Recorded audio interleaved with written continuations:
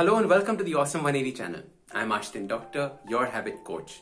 And today's video was born out of a conversation that I had with Ram6K on Instagram. And he sent me a lovely message. He said that, I always see you smiling, I always see you happy. You're with all your guests on your Instagram lives, you're so full of energy, you're so compassionate. And I always believed that you were being fake because you're on screen. But you start replying to people and you're the same way. What is happening? Why are you so happy and how can I be this way? And I remember in one of your conversations, you had said that you weren't always this way, so what happened? So this was his conversation with me, and I said that, instead of just replying to one person and sharing this, I thought it was something to share with everyone and understand that maybe there are a few points you can take away from this journey and use.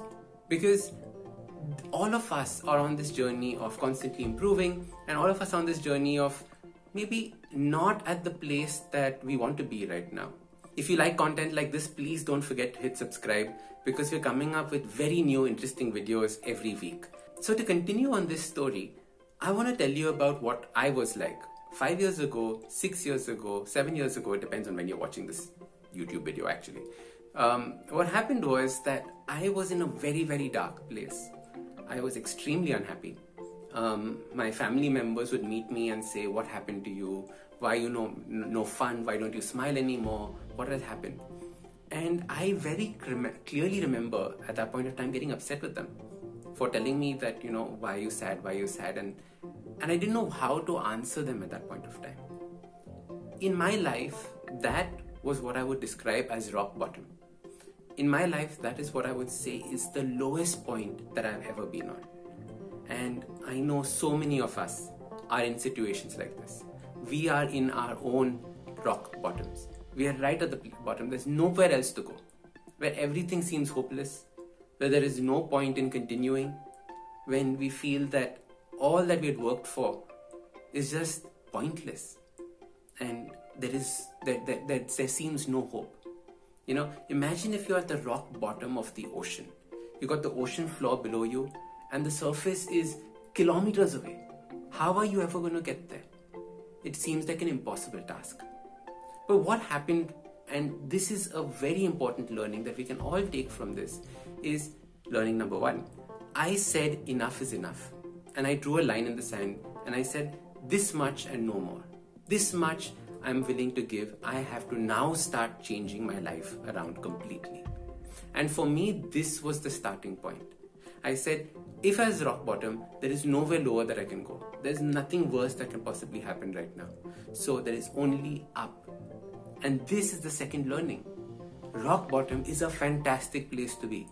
Rock bottom means that no matter what you try, it can't get worse. Rock bottom means you have something to kick off and jump off to go higher and higher and higher. Rock bottom means that this is your starting point. Rock bottom means that now you have everything to gain, nothing to lose. So whenever you're at rock bottom, celebrate it. In fact, when people write to me saying that I'm at the lowest point in my life right now, I say congratulations. Congratulations that you're at the lowest point, because now there's only one way, up, up, up. So learn this aspect. Then what I did, learning number 3, was I said, I'm going to dedicate my life to happiness. I'm going to dedicate my life to figuring out what is happiness, pursuing happiness, running after it. So I read every single book there was on happiness. The Dalai Lama has a book on happiness where he talks about compassion. There's another beautiful book called Joy on Demand, written by another monk on compassion. It is amazing. Learning these attitudes, learning that suffering is an important aspect of compassion and joy. I took that suffering, I turned it around, I repackaged it, and I said, how can I help people who are going through similar sufferings? This started bringing me joy. This started bringing me compassion. And every morning I wake up with that happiness thought. Now, what is happiness? This is something that many people get confused.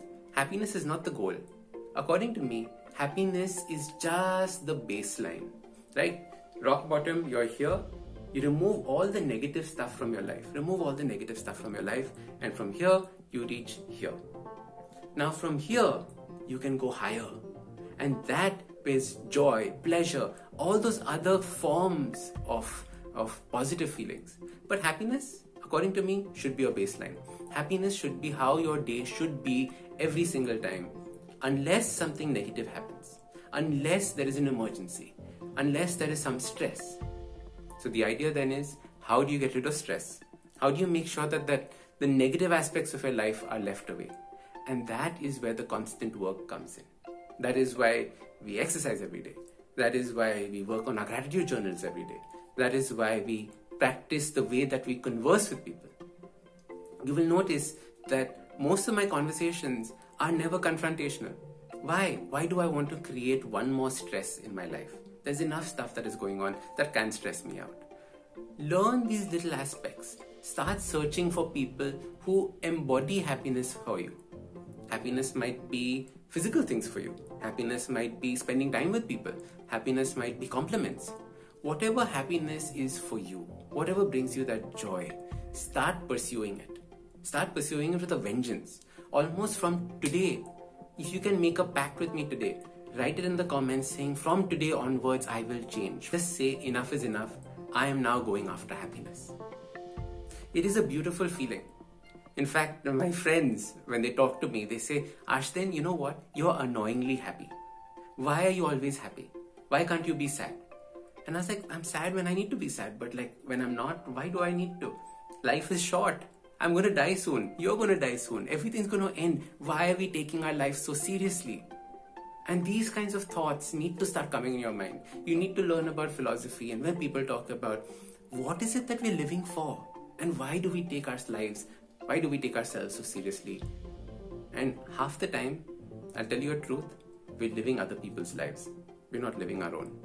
As soon as you shed that and you start living what is your own truth, it starts making a difference. Now, I know this video has probably gone on a little long. It's rambled across many topics. But honestly, that is the way that you should pursue this. You should try a little bit of this, try a little bit of that, see what works for you. But understand, happiness from now onwards should be your baseline. Take that leap off from rock bottom, come up to this level of happiness, and then just see the way your life transforms. Share this video with friends who you know are at rock bottom. Share this video with people who you know are not happy with their lives. If you found this video helpful, please don't forget to hit like and subscribe, because all these things tell me that I'm doing a good job and I want to do more of this for you. So thank you so much for watching. And remember, awesome lives, they start with awesome habits.